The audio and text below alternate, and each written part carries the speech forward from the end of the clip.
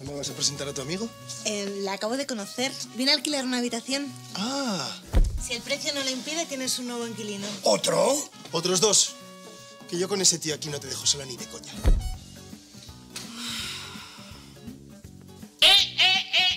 ¿Qué coño está pasando aquí? Esta casa debe tener malas vibraciones. Todo el mundo está cabreado. Sí, y algunos reparten leches. ¿Quién eres? ¿De dónde has salido y qué le estás haciendo a mi mujer? ¡Hombre! ¡Se has vuelto! Hola, suegra. No me llames eso, que no me gusta. Es que lo que eres, si fueras mi madre te diría hola mamá, pero como eres la madre de mi mujer te digo hola suegra. Uy, ¿cuántos problemas de convivencia vamos a tener tú y yo? Necesito que me digas cómo puedo meter fotos en esta bed. Pues eso está chupado, lo más fácil es hacerlo con el móvil. ¿Sí? ¿Tienes teléfono? Claro que tengo. Es con el que te mando los mensajes ofensivos. ¿Te traes los deberes a casa o es que te gusta provocar? ¿Me lo preguntas tú, que me abriste en camisón con un escote hasta el ombligo y cara de... Busco a Jack? Qué antiguo. Benny, lo de internet es increíble, ¿eh? ¿De qué hablas? De que ya tengo comprador. ¿Comprador para qué? Para lo de los para lo de mis vestidos. ¡Paca! ¿Los muebles de mi despacho? Bueno, pero ¿por qué me miras con esa cara? Los he bajado al trastero. Uy, menos mal. Menudo susto que me he llevado. Claro, es que he pensado que si algún día Paloma se marcha, a lo mejor quieres que montemos otra vez tu despacho. Gracias, cariño. A veces parece que hasta me quieres y todo. Claro que te quiero. A mi manera, pero te quiero. Y eres tú la chica con la que flipé. Y eres tú, y esta vez no lo sé. Y esta vez no lo sé. Ese pelo dorado, no me supo convencer. Esos ojos azules, lentillas de palo, una ilusión, tu boquita piñón. Me supo a garrafón, la rubia perfecta de mi corazón. La rubia perfecta de mi corazón. Y eres tú la chica con la que soñé. Eres tú y a la que siempre deseé. Eres tú la chica con la que flipé. Eres tú y esta vez yo que sé. Eres tú la chica con la que soñé. Eres tú y a la que siempre morí. Eres tú la chica con la que flipé. Es una gozada esto de ser empresaria, ¿eh? ¿Qué haces? Si convierto el salón en 3 habitaciones, me puedo hacer un dormitorio coquetón cubriendo la terraza y elimino un cuarto de baño. Con los beneficios de los alquileres, te puedo mandar a hacer puñetas. Pues mira, esa ventaja tengo yo. ¿Cuál? Que te puedo mandar a hacer puñetas sin necesidad de tanta obra. Grosero. Anda, chica. Olvídame un rato. Ya me anda. gustaría ya, pero te empeñaste en tener cama de matrimonio y cada vez que me doy la vuelta te veo ahí pegado como un sabañón. ¿Y dónde quieres que esté? Coño, está en mi cama. ¿En la gloria? Viviendo contigo, Paca, eso es ciencia ficción. No me has entendido. En la gloria, donde están los hombres justos y buenos que no tienen nada que hacer aquí salvo dar el coñazo. No te empeñes, Paca. No tengo la menor intención de morirme. Yo estoy fuerte como un roble. Claro. Tú el caso es no darme ningún capricho. El capricho es que yo la diñe. Pero yo solo quiero lo mejor para ti, mi amor. Dicen que es un lugar precioso y maravilloso. Pues nada, vete tú delante y me vas guardando el sitio. ¿Yo? Ni lo pienses. ¿Por qué no? Porque me han dicho que arriba no hay bingo. Y ya me dirás tú, ¿qué hago yo por las tardes? Anda, déjame que voy a leer, anda. ¿Sabes lo que he recaudado en apenas 3 días? Estoy intentando leer. 1.400 euros. Y como según creo esta noche viene el semental, completo los 175 de alquiler. Esto es un chollo. ¿De quién hablas? ¿A ti qué te importa? ¿No estabas leyendo? Coño, sé que no paras de distraerme. ¿Yo? Dios me libre. Por Dios, Paca, si me estás volviendo loco. Si no has parado de decir chorradas desde que me he metido en la cama. ¿Yo? No hablaba, pensaba en voz alta. ¡Ay, qué paciencia! ¿Tú no crees que deberíamos cobrarle por lo menos 200 euros al mes a Fernando? Oye tú, que te estoy hablando. A mí no me ignores, ¿eh? ¿En qué quedamos? ¿No dices que piensas en voz alta? Tienes menos inteligencia que un chimpancé. Y tú más grasa que una hipopótama. ¿Es que no eres capaz de diferenciar cuando estoy hablando contigo a cuando pienso en voz alta? Sí, señora, lo distingo perfectamente. Pues esta vez no lo has pillado. Claro, porque te han faltado un par de insultos. Y ahora déjame leer El Mundo, que está interesantísimo. Pero todavía no me has dicho qué te parece. Joder, ¿el qué? ¿Le cobramos 900 euros o es poco? ¿A quién? ¡Coño, a tu yerno! ¿Mi yerno? ¿Y tuyo qué es? ¡Un retorcijón! ¿900? ¿O le ponemos un plus por imbécil? Me avergüenza, Paca. Que es el marido de tu hija. ¿Y qué pasa? ¿Que no va a comer? ¿Que no va a cenar? ¿Que no va a gastar luz? Oye, esto lo tengo yo como un negocio, no como una casa de acogida. ¿Y entonces le vas a cobrar también a tu hija? Por supuesto que no. Por eso le pongo a él 900 euros. Coño, a Gemma y al chico, ¿por qué les cobran menos de la mitad? Porque me caen divinamente y son precios de mercado. Entonces, ¿no le vas a cobrar a tu hija? Naturalmente que no. Pero ¿por quién me tomas? Por una loca de atar. Una loca que va a sacar esta casa adelante. Bueno, pues genial. Si tú invitas a Paloma, yo le invito a Fernando. Corto y cambio, que quiero seguir leyendo, ¿eh? No me extraña, si sois tal para cual. Y apaga ya la luz, que yo necesito oscuridad para poder dormir. Vale. ¡Hala, ya tienes oscuridad! Así puedes dormir. Buenas noches. En fin.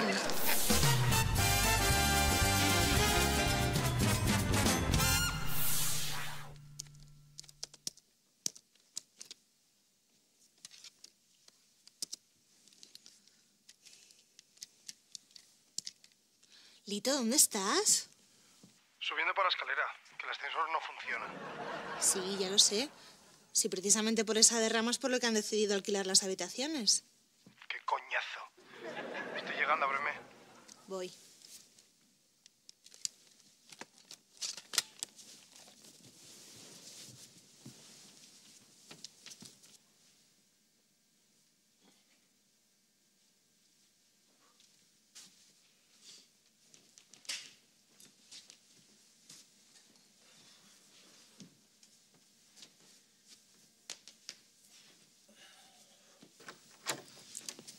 Entre y no haga ruido.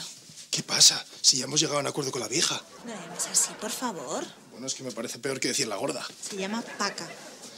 No sabes lo que esperaba este momento, gordo. Pues no se nota, es casi la 1. Es que mi madre parece que lo huele. Pero todavía no le has dicho nada. ¿El qué? Que hemos cogido una habitación para poder dormir juntos. Gemí, es que ya sabes que le da un montón de miedo dormir sola. Lo que le da miedo es que te largues de casa. ¿Qué es lo que vas a hacer en cuanto acabes la carrera? ¡Wow! Pues como te escucha ahí, se me quitan los libros. No sé qué me molesta más, si la plasta de tu madre o el miedo que la tienes tú. Que no es miedo, que yo adoro a mi madre. ¿Qué pasa, que no te enteras? Va, ¿Tú no quieres a tu madre? muchísimo, pero la quiere más mi padre y así la entretiene para que no nos dé el coñazo a nosotros. Perdona, cariño, pero cuando te pones burra... Venga, no perdamos el tiempo discutiendo la primera noche que pasamos en nuestro nuevo nido de amor. Coño, ¿y eso? Viene de la habitación de los dueños. Joder, pues parece el león de la metro. ¿Y esta es la señora que nos decía si tú y yo éramos ruidosos en la cama? Claro, porque sabía que se oye todo. Pues lo llevamos claro. Espero que nos haga una rebaja.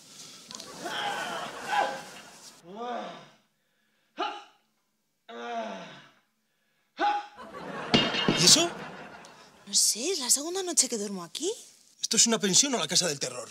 Los ronquidos son de aquí al lado, pero lo otro no.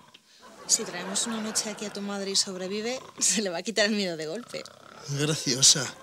Anda, ven aquí, que yo paso de ruidos. ¿Te pasa algo? No sé. ¿Cómo que no sabes? ¿Y a quién se lo pregunta? ¿A los de los ronquidos? Ay, no estoy cómoda. Te advertí que estaríamos mejor en mi casa. Ahora te fastidias. Espera, espera. Gemma, ¿qué pasa ahora? Llevo todo el día pensando en este momento. ¿Y si se despiertan y nos oyen? ¿Quién? La jauría de viejos. Pero si esos no se despiertan ni a cañonazos. ¿No estás oyendo los gritos y los golpes y ellos siguen roncando? Pero que esos ruidos vienen de otro piso. Pues mañana nos volvemos a mi casa. ¿Con tu madre de vigilancia? Ni de coña. Venga, que yo también paso de los ronquidos. Joder, a ver si es verdad. ¿Has oído? Si ahora no se les oye. Precisamente. Esos que se han despertado. ¿Y qué? Que no podemos seguir. ¿Pretendes que me quede así toda la noche, esperando a ver si los viejos roncan o no roncan? Claro Cariño, no seas primitivo. Por una noche que no le hagamos no va a pasar nada. ¿No te pasará a ti? Fíjate cómo llevo todo el día, que he tenido que estudiar de pie. ¿Tanto te gusta? Con locura, si lo sabes. ¡Otra vez! Venga, aunque sea uno rapidito.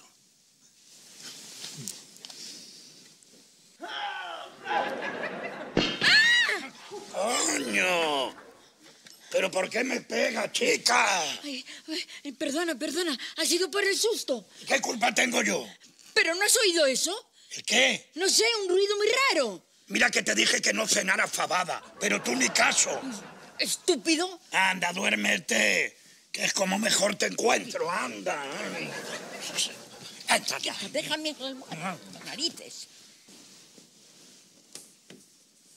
Me parece que se han despertado. Pues que les den. Yo me pondré la sordina. Están hablando. ¿Y a ti qué más te da lo que hagan? Quito. Esos señores podrían ser mis abuelos. ¿Y qué? Que yo respeto mucho a mis abuelos. No podría hacer el amor delante de ellos. Ni que estuvieran ahí sentados viendo cómo lo hacemos.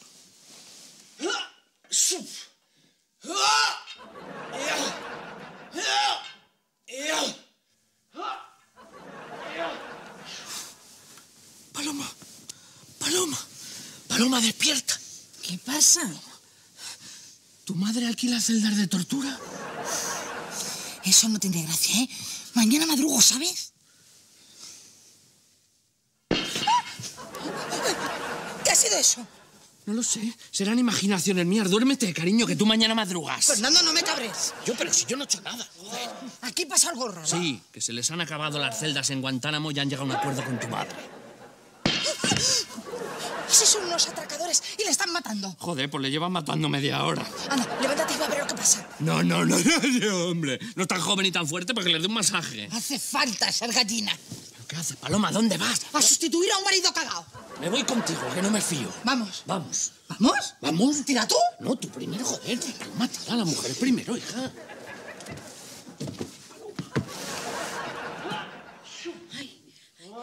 Benito, no te hagas el loco. Ay, Paca, por Dios bendito. Ten piedad de un señor mayor que tiene sueño. ¿Pero no estás oyendo? Mira, yo por la noche no oigo más que tus ronquidos. Y a eso ya estoy acostumbrado. Oye, que yo no ronco, ¿eh? Pues menudo eres tú para aguantar ruidos. Hombre, no, la señora no ronca, la señora ruge. Pero eso ya lo tengo interiorizado en mi disco duro. Tú no tienes duro ya ni el DVD. Duro, dice. ¡Ay! Otra vez, cariño. ¿Por qué no vas a ver qué pasa? Porque soy muy blandito. Y a lo mejor me derrito en el pasillo. Demuestra por una vez que eres el hombre de la casa. Mira, si te hubieses afeitado lo pensaría. Pero con ese bigote mejor vas tú. Cada vez estoy más convencida de que eres gay. No te preocupes, que ya voy yo a investigar. Ay, madre, anda, deja, chica, deja, que ya voy yo. De verdad que esto se cuenta y no hay quien se lo crea. ¿Qué razón tenía mi madre cuando me dijo que me divorciase? ¿Sí? ¿Y cuándo te dijo eso esa bruja? Cuando iba de mi brazo camino del altar. Qué lástima que no le hicieras caso.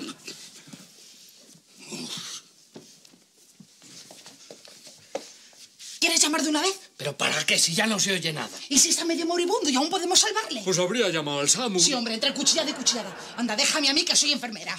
Espera, no te precipites. Paloma, qué sorpresa pasa. Bueno, ¿qué has pasado?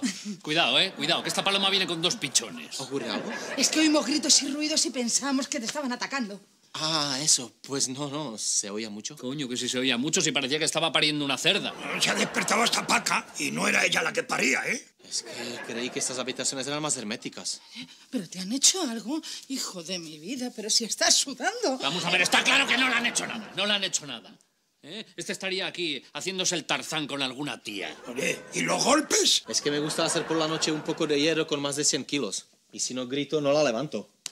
¿Lo ves? Si no grita, no la levanta. Tiene que ser a la 1 de la madrugada. Es que luego duermo mucho mejor. ¡Que no se mueva nadie! Al que le toque un pelo a mi Beni, le arranco la cabeza. Tú no, imbécil, que vengo a rescatarte. Paca, que tiene el seguro echado y desde aquí se ve que no está cargada. Mamá, dame eso, no te vayas a hacer daño. Esto me ha dado coño. Qué lástima de cartuchos, hija. La ocasión que he perdido de dejarte viuda. ¿De verdad venías a salvarme, bomboncito? Es que en el seguro de vida que te hice no incluye la muerte a manos de atracadores. Os pido perdón por las molestias. No volverá a ocurrir. Pensé que no se oía tanto. No, si a mí no me molesta, si no me llega a despertar yo ni me entero. A partir de ahora las pesas las haré a las 7 de la mañana. No, mejor las haces a las 5, pero en tu puñetera casa. Vámonos, Paloma. Buenas noches, muchacho. Buenas noches. Mira, si vas a utilizar la casa como gimnasio, tendrás que pagar un plus. Pues vale.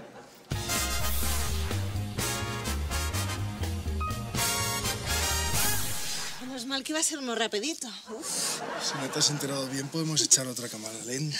No, que mañana en vez de la chica del tiempo voy a aparecer la prota de una peli de vampiros. Y te van a salir los colmillos. No, se me van a descolgar las ojeras. Perdona, Gemma. ¿Molesto? Oye, tío, ¿tú no sabes llamar? Sí, pero es que todavía no tengo su móvil. Digo a la puerta. Llamaron despacito. Pensé que estaba sola. Y tú vas y te cuelas. Es que quería disculparme. Ya que has entrado, no te quedes ahí. Pasa, hombre. Ah, claro, pasa. Si quieres te hacemos un hueco. Hoy no. Mejor otra noche que te quedes con tu madre. Rubén, no te pases. Uy, ¿qué le has dicho a este de mi madre? Que le encantan los hijos únicos. ¿Y qué más? Nada. Yo también lo soy. Macarra, indiscreto y gilipollas. Gonzalo. Hijo único. ¿Y se puede saber qué coño quieres? ¿Perdón?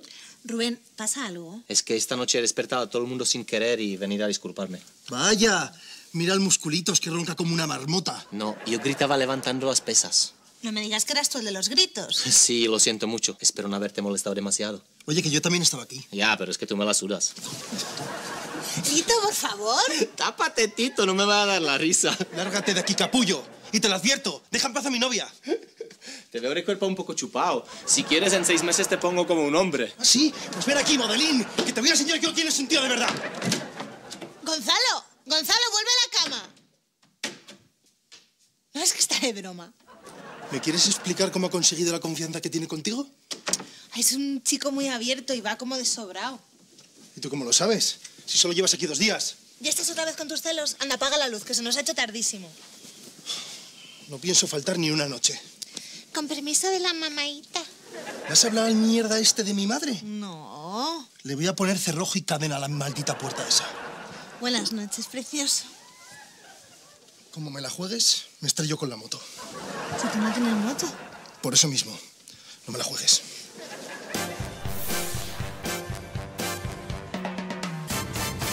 La situación meteorológica de los últimos días va a sufrir una brusca transformación, ya que las próximas horas se nos va a colar por la zona noroeste una... Qué asco de tiempo, ¿no?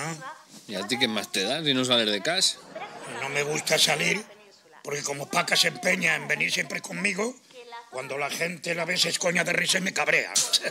¿Y pensás mandarla a un circo? Sí, pero asustaría a las fieras. Claro. Qué mierda de clima, macho. Cada vez está peor, ¿eh? Al revés que Gemma, que está que se sale. Es que lo tiene todo, joder. ¿Y tú cómo lo sabes? ¿La has visto al completo? Venga, no seas guarro, coño. Joder, es que yo la veo así con el picardías por las mañanas y me entra una desazón. ¿Ah, eh? ¿Y con mi hija qué? Pues tu hija vuelve a la normalidad, tú tranquilo. Oye, macho, no te pases que estás en mi casa, ¿eh? Oye, tú, ¿y con Paca qué? ¿Yo? Me pongo los tapones y a dormir. A ver. Yo lo único que sé es que a mí la Gemma esta me produce un calentamiento global. Y a mí me sube la presión atmosférica.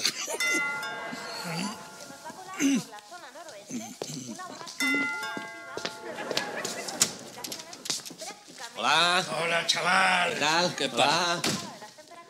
Ah, ¿estáis viendo a Gemma? Sí, aquí estamos con el tiempo, ¿eh? Con el tiempo. Es que parece que se aproxima un frente frío por el noroeste de la península que trae asociado una borrasca muy activa, lo cual hará que desciendan las temperaturas paulatinamente a nivel peninsular. Y se esperan nubes en las zonas costeras de desarrollo vertical, cúmulos esponjosos que parecen flotar en el aire y que parecen fragmentos de algodón. Pues veo que os interesa mucho la información meteorológica. Mucho, macho, claro que no sé, mucho. Oye, ¿y tú qué? ¿Qué de qué? ¿Qué te parece tu compañera de piso? ¿Eso? ¿Qué te parece tu compañera, eh? Pues que lo hace estupendamente bien. Pero coño, que ya lo habéis hecho. Joder, esta gente joven es la leche, ¿eh? Oye, pues ten cuidado que no se entere Paca, porque os casca un plus, ¿eh? Yo, pero si solo hace 3 días que os conocéis. Qué envidia, macho, y no se cortan, ¿eh? Esto debe ser la edad, igualito que nosotros. Lo mismo. Yo me estrené con tu suegra, para que te vayas enterando. No joda. Y pásmate, que nunca lo he hecho con ninguna otra mujer. No joda. No jodo nada. Y lo hemos debido de hacer unas 20 veces más o menos. Eso es imposible, coño. Tienes razón. Imposible. Lo hemos debido de hacer unas 15 o 3 veces por ahí. 3 veces. ¿Tú sabes que hay gente que lo hace hasta 3 veces a la semana? Bueno, esos son rollos que se marcan, eso es mentira. Yo también digo en el trabajo que lo hago cada 3 o 4 días. Pero ya sabes lo del parchís. Se come una y se cuentan 20. Eso. Pues quédate pasmado. Pero yo también me estrené con Paloma. No jodas. Como lo oyes. Ahora me explico lo que nos contó a su madre y a mí cuando regresasteis del viaje de bodas. ¿Qué os contó? No, nos pidió que no te dijéramos nada, así que... Coño, pero si ya me lo has dicho. Que no te he dicho nada. Sí me lo has dicho sin decirme lo que es la peor manera de decirlo. ¿Y si me traumo? Joder, Fernando, qué susceptible te has vuelto, chico. Oh.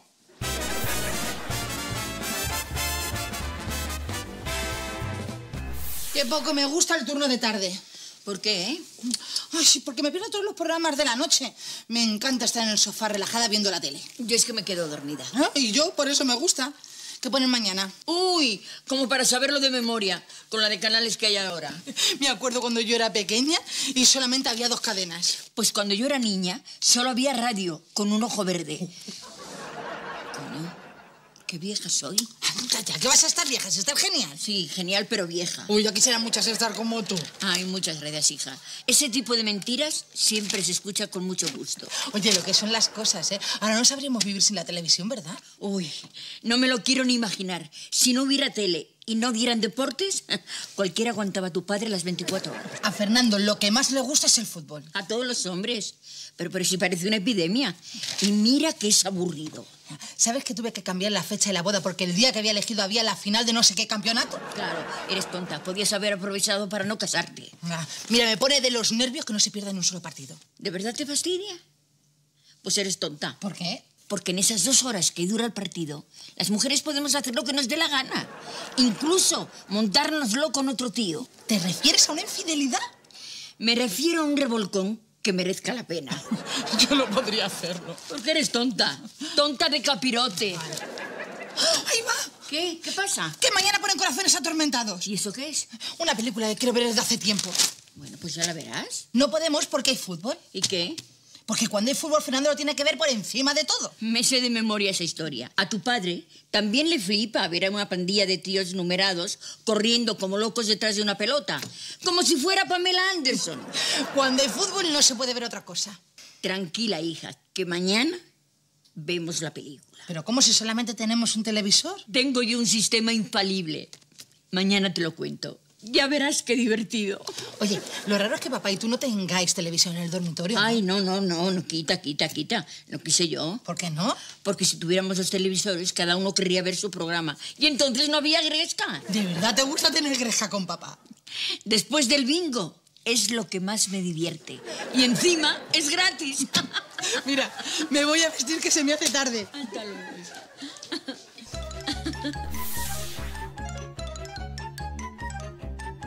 El caso es que nosotros no nos hemos comido una rosca en nuestra puñetera vida y llegan estos jovenzuelos y al 3er día, ¡hala! Oye, sin anestesia ni nada, ¿eh? Y encima ella con novio, que eso fastidia más todavía. Vamos a ver, ¿puedo decir algo o vais a seguir hablando como si yo no estuviera? Claro, hombre, claro que puedes decir. Esto es una democracia. Oye, pero si vas a decir algo para ponernos los dientes largos, mejor te lo callas. Gemma y yo no hemos hecho nada. Y ahora lo niega. Bueno, eso es para que Paca no les cobre el plus. Estoy diciendo la verdad. No. Si antes has dicho que Gemma lo hace estupendamente. Venga, hombre, no lo niegues. Si te hemos oído los dos. Yo me refería a cómo hace la información del tiempo. La culpa es tuya. Estás obsesionado con el 6º mandamiento. Aquí lo tienes, aquí. ¿Cuál es ese? No fornicarás ni desearás a la mujer de tu prójimo. Ah, mira, pues yo en ese caso con mi suegra no tengo ningún problema. Claro, pero con Gemma es otro cantar, ¿no? Pero vamos a ver. ¿Os parece bien que siendo un nuevo inquilino de una casa respetable y a los 3 días de conocer a una chica ya hubiera hecho ya el amor con ella? Sí. Sí. ¿Vosotros en mi lugar también lo habríais hecho? Sí. ¿De verdad? No. Ah. Pero es porque mi mujer vive aquí. Oye, ¿no será que no te gusta Gemma, no? Oye, porque si eres gay lo puedes decir sin ningún problema, que nosotros somos súper modernos, ¿eh? Mira, uno menos a repartir. ¿A repartir qué? Pues fantasías eróticas, porque lo que es lo otro... Oye, si lo eres, dilo, chico, dilo. ¿Pero por qué voy a decir que soy gay si no lo soy? Ah, no sé. ¿Cómo te duchas tanto y hueles tan bien? Lo que no soy es guarro. Entonces te gusta la chica, ¿no? Hombre, claro que me gusta. Gemma es una chica preciosa. Coño, pues dilo, joder, que parece que estoy yo somos aquí los únicos salidos. Yo no estoy salido. Me gusta Gemma como me gustan otras muchas mujeres atractivas. Lo mismo, oye, lo mismo me pasa a mí. A mí me gustan todas las mujeres, menos la mía. Pues a mí me pasa lo mismo que a ti también. Me gustan todas, menos la tuya. Pues veo que vosotros tampoco sois gays. No. Oye, yo en tu caso ya lo habría intentado, ¿eh? ¿Intentado qué? Coño, el trajinarte a Gemma. Y dale, que tiene novio. Y además, ella se cree que soy gay. Si cuando el río suena... Bueno, mira, tiene novio, pero el novio vive con la madre. O sea que es como si no lo tuviera. Y tú, sin embargo, duermes en la habitación de al lado. Macho, blanco y migao. Mira, yo me dio la distancia que hay. De mi cama a la cama de Gemma. Son 6 metros 20 centímetros. Y a tu cama hay más o menos la misma distancia. ¿A ti también te gusta Rubén? Que no, coño, joder, que me refiero a la distancia de su cama a la cama de Gemma. Chicos, gracias por el consejo, pero no quiero tener complicaciones. Y mucho menos con una compañera de piso. Pero qué complicación, musculitos, que estamos hablando de un caliqueño. Claro. A ti lo que te pasa es que no te has acostado nunca con una señora. Ah, no, si la única complicación que hay para un hombre es casarse. Eso no es una complicación, Fernando. Eso es una cabronada. Bueno, el matrimonio no entra en mis planes. Tampoco entraba en los míos. Y mira. Ay, madre, lo que yo daría por tener 40 años menos. Si tuvieras 40 años menos estaríamos en 1971. Y estoy hablando de ahora, idiota. ¿Y Gemma no habría nacido todavía? Bueno, vale, anda, venga, déjalo, porque es que no te enteras de nada. Hola a todos. Hola, ¿qué tal? Hola, preciosa. Muy buena. Te hemos visto en la tele. Ah, sí. ¿Y qué os ha parecido? Que lo haces muy bien. Muchas gracias. Pero todavía me pongo demasiado nerviosa. Espero hacerlo cada vez mejor. Bueno, o si tienes problemas yo puedo ayudarte algún día, si quieres, ¿eh? Te echo una mano.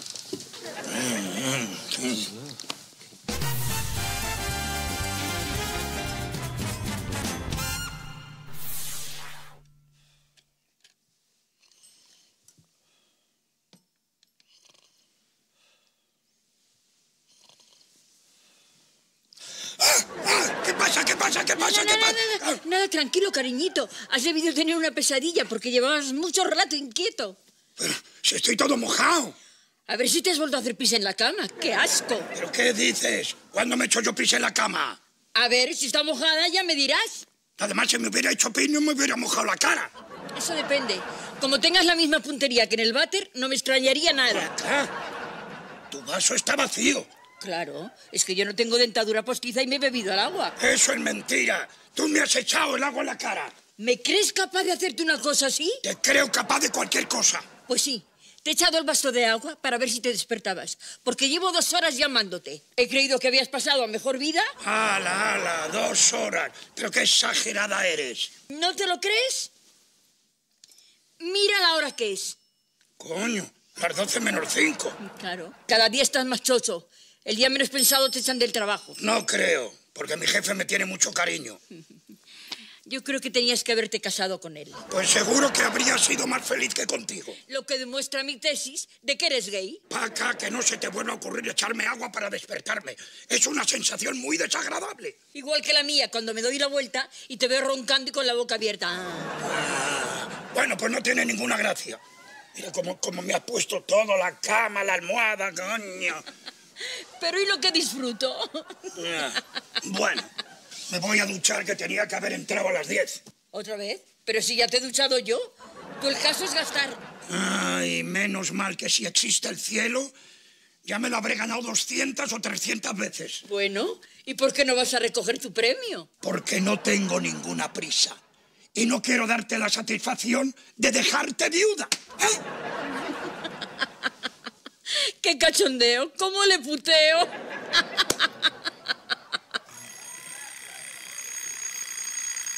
Gemma, el despertador. Ya lo oigo. ¿Y qué? Nada. No paras. Que se canse. Me está tostando. Pues párale tú. Me pilla muy lejos. Déjale que suene, a ver si se le gasta la pila una vez. Si no me vas a hacer caso, ¿para qué lo pones? Para no hacerle caso. Joder, qué ruido más desagradable.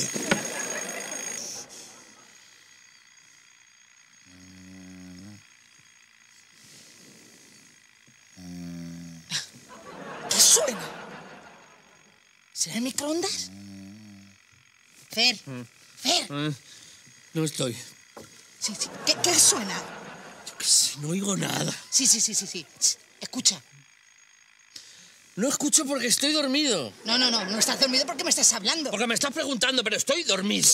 ¿Será una alarma? Joder, pues alármate tú y déjame dormir, por favor. No, pero es que yo no puedo dormir con este sonido. Pues te levantas y te vas a la cocina y me traes el desayuno a la cama. El mío con zumo de naranja y tostadas. Desde luego, desde que estás en el paro, cada día estás más vago. Es que ha dicho el gobierno que hay que ahorrar energía. Sí. Pues ahorra. Gemma. Sí, Soy Rubén. ¿Qué suena? mi despertador. ¿Por qué sigue sonando si ya te ha despertado? Pregúntaselo a él. ¿Quieres que entre yo a pararlo? ¡No! ¿Qué? ¡Que no!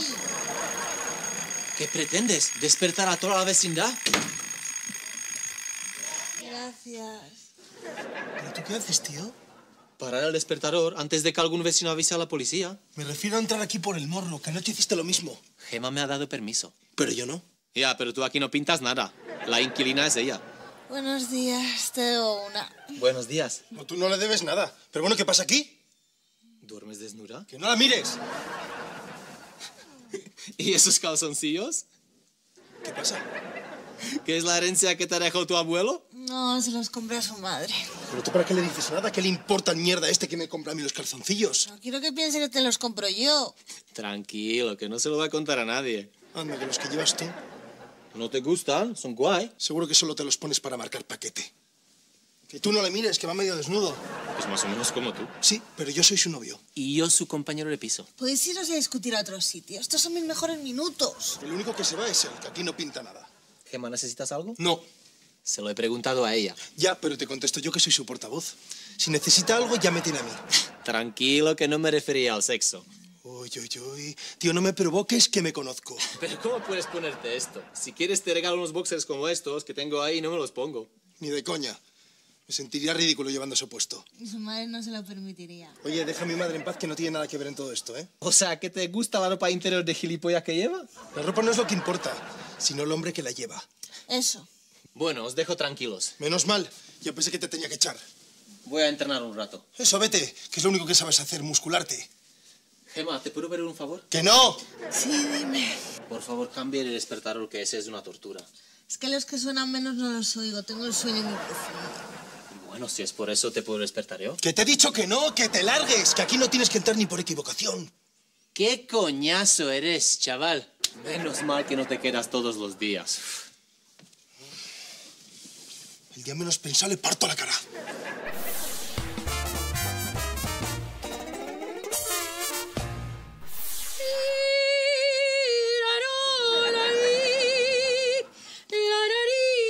Anda, coño. ¿Qué haces tú ya vestida? ¿Qué pasa? ¿Es que no me puedo vestir cuando me dé la gana? Paca, tú nunca te vistes de persona antes de ir al bingo. Y tú eres tonto desde que tu padre y tu madre eran novios y no te han metido en el Guinness. Oye, ¿por qué no vas haciendo el desayuno y así dejar de meterte conmigo, eh? No, hoy no podemos desayunar. Coño, ¿y eso por qué? ¿Que te has comido todos los sobas tú sola? No, es que tenemos que ir a hacernos unos análisis. ¿Tenemos? ¿Quiénes? ¿Tú y yo? Bueno, que yo sepa, perdóname, pero a mí no me han prescrito hacerme ningunos análisis, ¿eh? Pero a mí sí, y como eres un buen marido, ¿me vas a acompañar? Paca, no te pases de lista, que a esta hora ya no se pueden hacer análisis. Cierran a las 9:30. Tranquilo, que llegamos a tiempo. ¿Pero cómo vamos a llegar, mujer, si son las 12:30? Bueno, ese reloj va mal. ¿No? ¿Y tú cómo lo sabes? Porque le he cambiado yo la hora hace un ratito. En realidad, son las 8:10. ¿Las 8:10? Coño, las 8:10. ¿Y de qué te asombras si te lo acabo de decir? O sea que has cambiado la hora para que yo me creyera que era más tarde, ¿no? ¿A que tengo imaginación, eh? Lo que tienes es muy mala leche. Eso también. Anda, ligera. Oye, ¿y para qué tengo que acompañarte yo a ti si solo te van a sacar sangre? Porque a veces no me encuentran la vena. No me extraña. Paca, tus venas se han perdido entre tanta grasa. No, imbécil. Es por si me mareo, para que me cojas. Sí, con lo que pesan. Mira, si te mareas, yo te dejo caer. Prefiero que se rompa el suelo a lesionarme yo. Eres un desgraciado. No lo sabes tú bien.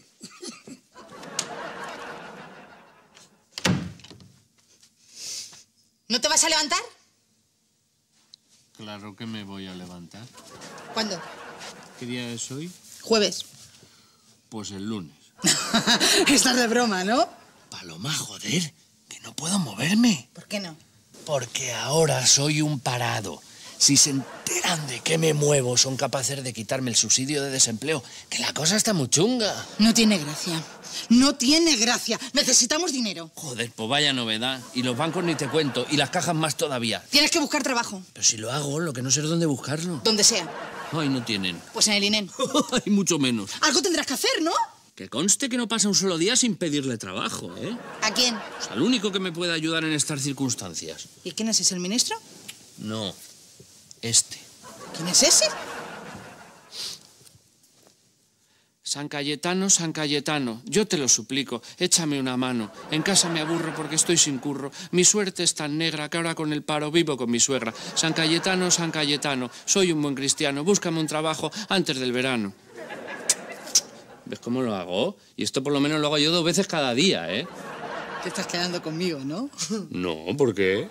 ¿Y es así como piensas conseguir trabajo? Oye, que el otro día cuando fui a la oficina de empleo me dijo la señorita que me atendió: señor, siento decirle que dadas las circunstancias coyunturales socioeconómicas que ahora mismo envuelven el país, encontrar trabajo es un auténtico milagro.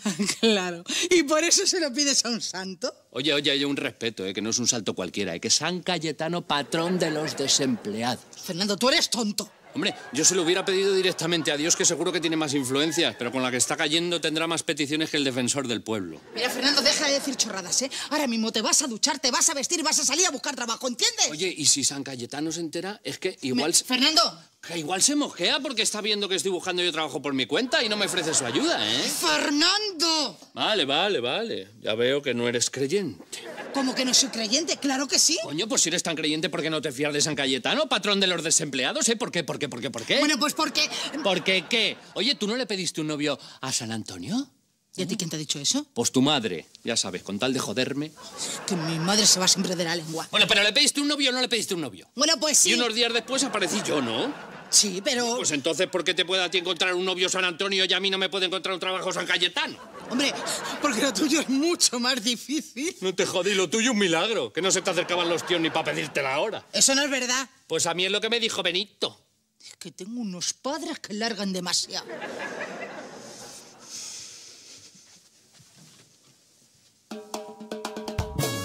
Te llamo para decirte que tu hija y yo nos hemos ido un ratito al bingo para dejaros verlo tranquilamente. Me parece estupendo, pero no gastéis mucho, ¿eh? Gastaré lo que me dé la gana. Adiós. Y que pierda tu equipo. ¡Y están los campeones del mundo! Pues a mí me parece una buena idea que tú y yo nos echamos un casquete, lo grabemos y tú se lo mandas a tu novio por su cumpleaños. Partidazo de fútbol en la tele, cervecitas frescas, oye, y la casa para nosotros solos, ¿eh? Sí, porque el fútbol con las mujeres en casa es un coñazo, ¿sí o no? Y sin fútbol también. Verás cómo se enteran que estamos aquí. Si tú no metes la pata, no tienen que enterarse de nada. ¿Ha sido eso? ¿Qué coño ha sido eso? ¡Me cago en la leche! ¿Se ha ido la luz? ¡Me cago en la madre que me parió otra vez la puta luz! Joder, no puede ser. De verdad que esto es desesperante, ¿eh? Así no hay quien vea fútbol ni nada, ¿eh? Bueno, pues vámonos. ¿A dónde? A la cafetería de la esquina, que tienen un televisor gigante y ahí no se va la luz. Descansa, cariño. Hasta mañana, mi amor. Ya puedes salir. Bueno, ¿se puede saber a qué ha venido este numerito? ¿Cómo me ves como hombre? ¿Como hombre? Pues te veo demasiado. Deberías venir menos por aquí y así creo que acabaría queriéndote más. Ay, ¿por qué no jugamos a las lipotimias? No he oído ese juego en mi vida. Mira, verás, yo soy un enfermo que le da una lipotimia. ¡Ay! Y entonces tú vas y me tienes que hacer el boca a boca. Pero véñamelo, joder.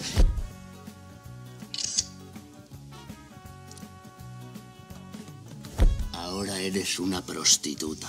¡Joder! Pero venga, ¿qué dice? Pero si en mitad del clímax me agarraste del cuello y casi me estrangulas, hombre.